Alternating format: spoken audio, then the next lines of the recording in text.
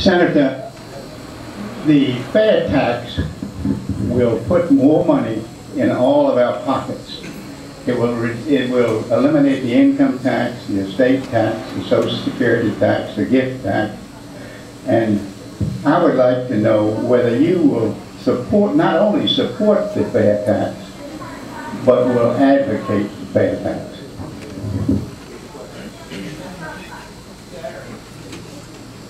Thank you very much for the question. I can tell you I've read the book, and I think I have a pretty good understanding of it, maybe not as good as some in this room.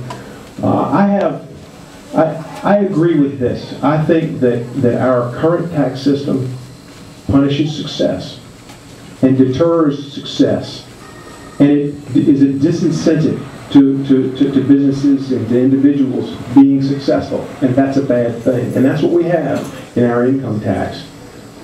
I would like to see us move toward a tax that would not punish success, but at the same time, I think that there are problems with the fair tax proposal. A lot of it has to do with hoping that states will go along and eliminate their income tax. I mean, their sales tax. That's part of it. There are some things that are still in the bill that cause me not to be able to sign on as a co-patron at this time. But I will tell you this: the surest way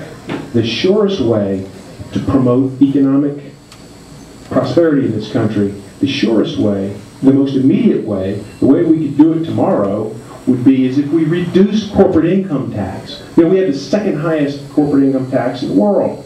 We can reduce corporate income tax, we can reduce capital gains tax, and I think that would do more to create jobs immediately than anything else we could do.